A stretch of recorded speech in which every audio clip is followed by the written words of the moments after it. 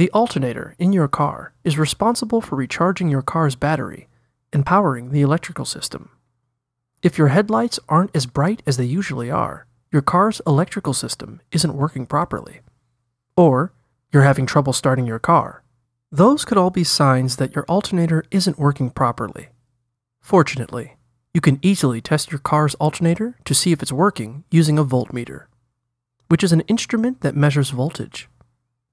Before you test the alternator, you'll need to make sure your car's battery is fully charged.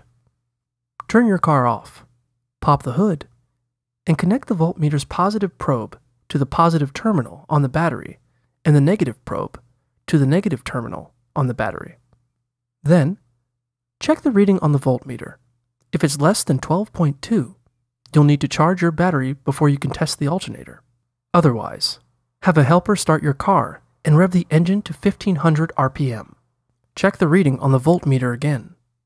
The voltage should increase by 0.5 and 2 volts to around 13.6 to 15.8.